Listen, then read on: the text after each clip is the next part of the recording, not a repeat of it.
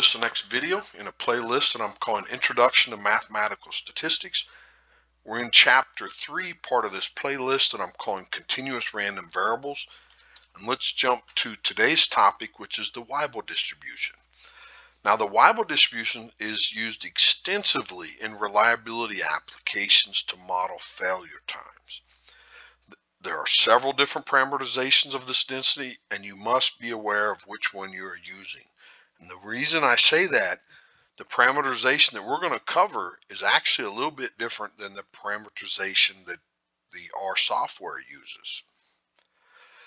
Now, the Weibull, let X be a Weibull distribute random variable with parameters alpha and beta. Then the density for X is given by this expression, alpha beta X to the beta minus 1, e to the alpha X beta. X is greater than or equal to 0. Now let X be a Weibull random variable with parameters alpha and beta. Then the mean of X is given by this expression. Let's prove it.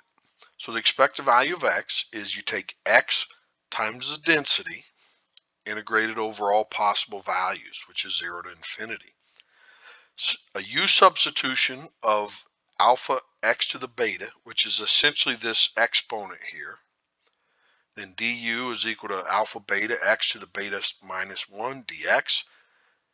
And then so everything out front in that dx is now du. So that comes down here, the u transfers, but this lone x, we have to back solve for x and then plug it in there so we get a variable of u.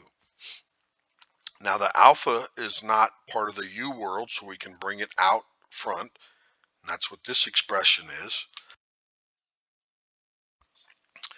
Then what's left over looks kind of like a gamma distribution. So if the beta in the gamma distribution would be 1 in this case, and if we say plus 1 minus 1, then the alpha expression in the gamma distribution is 1 over beta plus 1. So if we divide by the right constant and then multiply by a well-chosen 1 essentially, this piece on the right will integrate to 1 because it's integrating over the gamma density. And then the constants left out front is this expression here. And that's what we wanted to show that the mean was. Now to calculate the variance of X, it's easier to calculate the second moment of X. So let X be a Weibull random variable with parameters alpha and beta. Then the second moment of X is given by this expression. And we're going to do something very similar we did with the mean. The expected value of X squared is you take X squared times its density, integrated over all possible values. Then we do a U substitution, which the exponent here, it's the same U substitution we did before. Then du is this. And everything gets substituted in, but for the x, we have to back solve for x in this expression, and we get u over alpha raised to the 2 divided by beta. The alpha can come out front, and then again, this looks like a gamma distribution if we had the right normalizing constant. So we divide and multiply, so it's a well-chosen 1, but then the density integrates to 1, and then the constant that we multiplied out front was this. Well, that's what we wanted to show is the second moment of a Weibull distribution.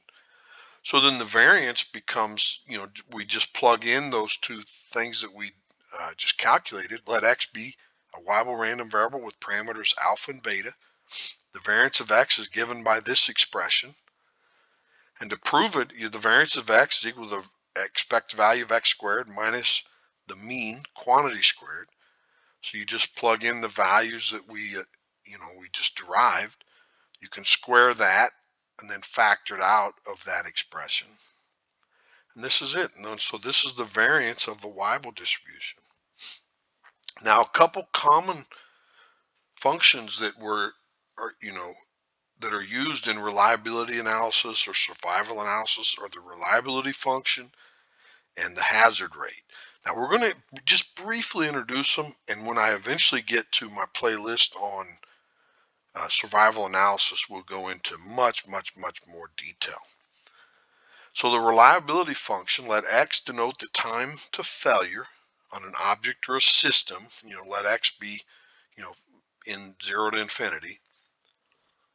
The failure density, for example, Weibull distribution, can model the time to failure. Then the reliability function is the probability that the object or system will not fail before time t. So let's assume f is a Weibull distribution.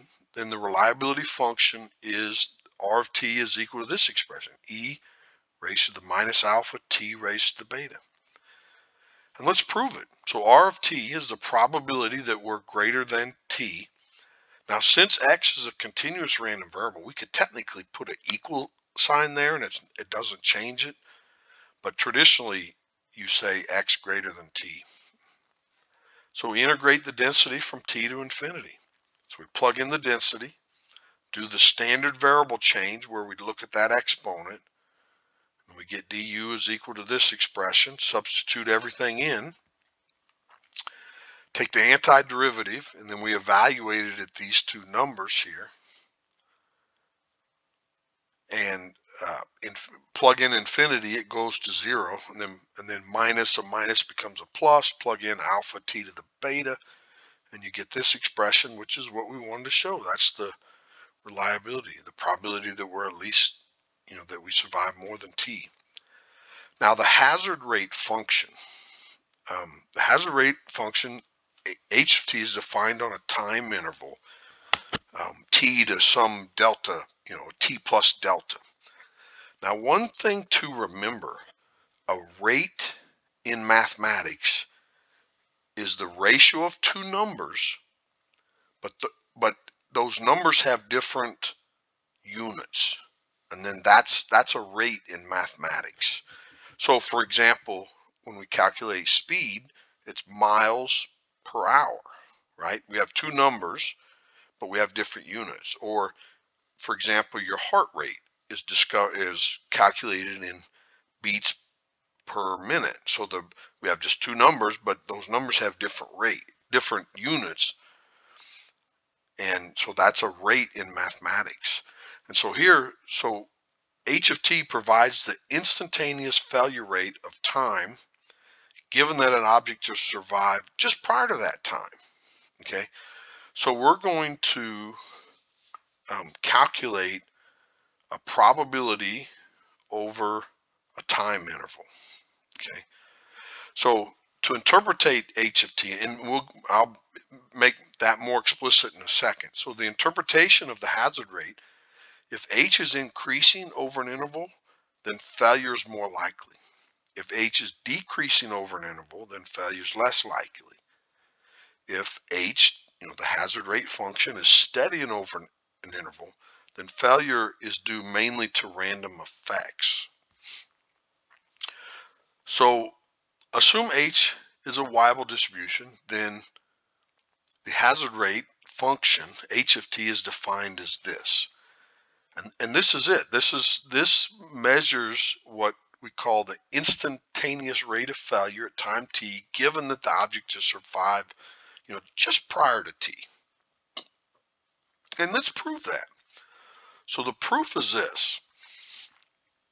Now, we can't really talk about points because probabilities of points is 0 in a continuous distribution. And so we have to talk about some sort of, delta, some sort of region or interval for it to make sense. But then we can let that region or delta go to 0, and then that gives us a limiting distribution of that.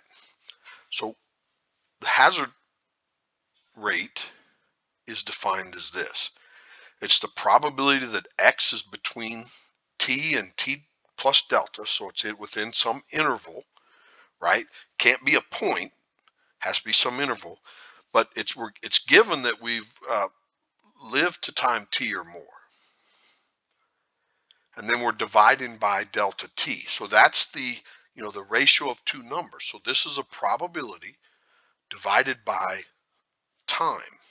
And so that's the rate that we're looking at, the hazard rate. But now let's let that interval go to 0. And that will give us that instantaneous rate. So this conditional probability is written as a, it can be transformed into a conditional probability so that the back piece, the conditional part, is divided by here. So probability that t is greater than t. And then the top is the intersection. So x greater than t and x greater than t but less than t plus delta. Well, that's just this. Here, the probability that x is greater or equal to t, that's the reliability function. So let's move it out and move the delta under it. But this is actually just the definition of a derivative. And if you take the derivative of a CDF function, you get the density function. And actually, that's what we wanted to show, that this is the value that we're looking for. Okay, well, that's all I have. I'm at 10 minutes. I need to stop. The next video will be on variable transformations. And so I hope you enjoyed this. I sure did. Please like the video and subscribe so you don't miss the next one. Thanks. Bye.